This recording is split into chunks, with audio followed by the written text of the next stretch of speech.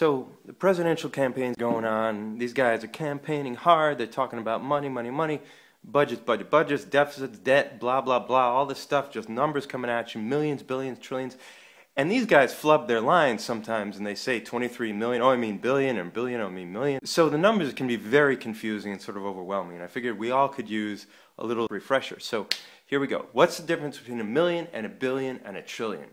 Big difference. In your life, you got $1. You know what it buys you? A newspaper, cup of coffee, pack of gum. That's $1.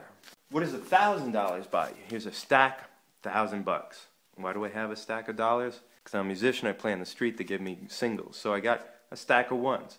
A stack of ones about as thick as your hand, 4.5 inches or so, that's $1,000. And we all know what we can do with $1,000 bucks. You pay rent for the month, or you buy food for the month, or you buy a laptop. That's $1,000. What does $1 million look like? Well, it's a stack like this, but as tall as the tallest tree on planet Earth. A redwood tree, 358 feet tall, just happens to be the same height as a stack of singles, $1 million bills high.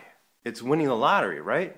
Or it's all the money you're ever going to make in your life. If you make 25 grand a year, you work for 40 years, that's $1 million. What would that get you? Big fancy house maybe, right? Like this. Except that's Falling Water by Frank Lloyd Wright, and we can't buy it. It's a museum. But in any case, $1 million, big ticket item, huge item, lifetime kind of item, huge amount of money. $1,000, that's kind of a monthly item, right? You might splurge on a laptop or bike or something like that, but it's a heavy chunk of money. $1, that's a daily item. You just throw dollars out the window every day, all day long, right? Here's the point. That 1 to 1,000 to a million is exactly the same ratio as between $1 million and $1 billion and $1 trillion. So for the federal government, $1 million is like a single. It's like a pack of gum. And $1 billion is like a stack of millions. It's like buying a laptop or rent for the month or something like that. $1 trillion is a stack of $1 million bills as tall as a redwood. Literally, think about that.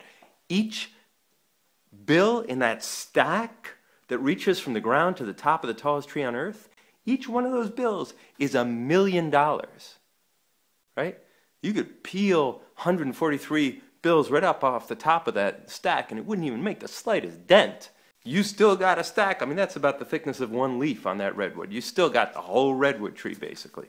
So don't let anybody tell you that they could solve trillion-dollar problems by peeling off a few million. You're not going to be able to buy a mansion by giving up gum. Okay? So keep that in mind. When these guys are talking, don't listen to the little numbers that they put in front, like 23 million or 48 billion or whatever it is. Listen for whether it's millions or billions or trillions, and think gum, laptop, mansion. Okay, knock it off. That's $1 million bills.